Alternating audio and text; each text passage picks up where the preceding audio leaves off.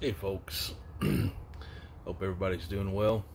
Got a quick little Yabo I want to get out there. You can tell by my background here, rather hazy. We're dealing with all these fires pretty much close enough to make life interesting. We're not in any danger of being consumed by fire, but we're right in the path of all the smoke and ash. It's completely off in the distance over there, completely overcast, and there's not a cloud in the sky. And it smells like a barbecue's right next door here to me. But anyway, for anybody that was wondering, I just got an email from Onion asking me if everything was okay, so thought I would throw that out there. Anyway, I got this package yesterday from SeaSmokePipes, Eric, and it's from the contest that I won last week, and I just wanted to share this with you. I think it's the coolest Yabo, man. So the pipe is this rustic egg, I guess you would call it. I don't know shapes, but it almost looked, Eric's got this really unique style, and you can see that in a bunch of the pipes that he's made. There's no he doesn't stick to classic shapes that much. He can do them because I've seen him make quite a few, billiards and stuff like that. But this one, when you look at the shape, it almost looks like it started out as a bulldog and he changed his mind halfway through it or something. But it's kind of got that little, angular cant at the top of it, but not really. It's got a really unique rustication on it. I don't even know how to describe it. It's just really, it almost looks like the surface of a rock or something like that. It's really cool. And then it's got the smooth, whatever that's called, hexagonal at the top, round at the bottom. Really, really cool. It's got his stamp on the bottom there. It's his initials, I believe. And then the stem, also where the stem goes in, it's got, it shows the grain a little bit on there. Really cool. I've smoked this once, so it might be kind of dirty, but that stem, mortise or whatever it's called, is very reminiscent of Joe Davis's, and I like the way that looks. Fits perfect, nice and snug, not tight, not loose or anything. The stem itself is kind of a hexagon round shape, kind of like it follows the pattern of this. Slight bend in it, and the button is almost non-existent. He said he doesn't normally like to get them that small, and that's kind of why this was a giveaway pipe, because it wasn't what he was normally doing.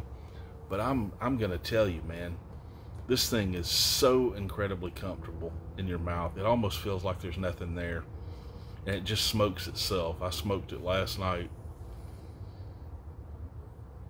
I mean, it literally just, it's so smooth feeling. It's a really, really, really well-constructed pipe. If you guys have been thinking about getting one of his pipes, and I can't speak for any of them besides this one, I have never heard anybody say anything bad about them, but if they smoke as good as this one, you're going to enjoy it. Trust me. This is a fantastic smoking pipe. Effortless, I mean. And then he also sent me the other part of his name, SeaSmokePipes and Pottery. Sent me this great mug, which I have already used this morning. It's had coffee in it. The inside follows the shape of the outside. Really, really cool. It's got his nomenclature on the bottom. I misread that when I first saw it, and it says E-Weaver. I thought it said Evil Weave.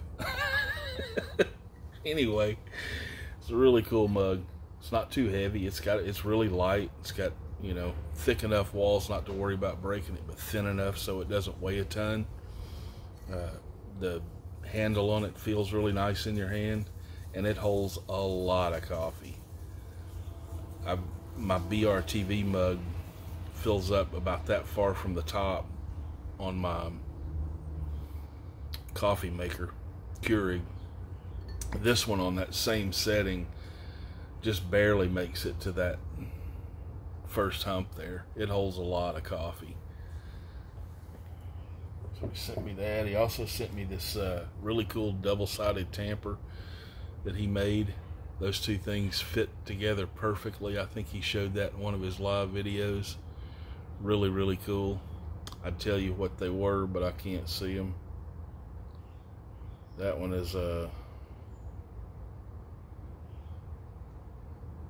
30-30.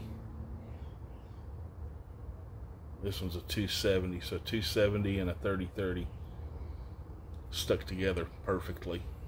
I imagine he glued that in some way. But yeah, cool little tamper.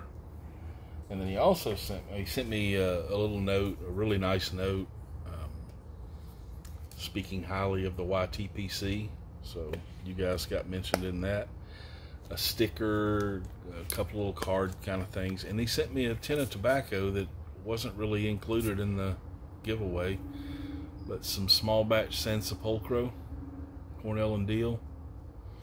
This is from April of 2019.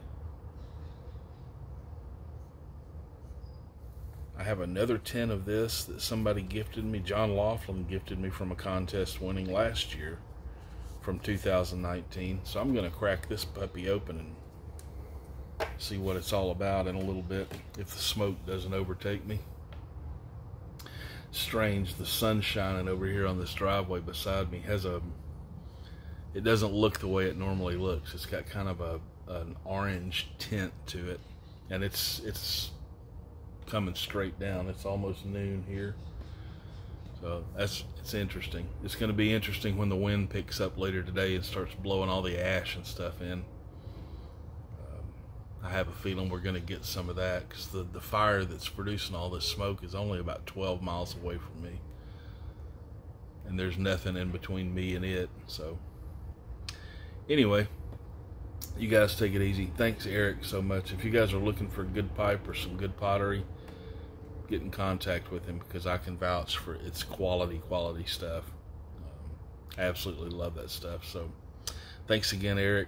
You guys go sub his channel, SeaSmokePipes and Pottery, or SeaSmokePipes on YouTube. I think it's SeaSmokePipes and Pottery on Instagram. Look him up. Well worth following. Cool dude. Does some lives.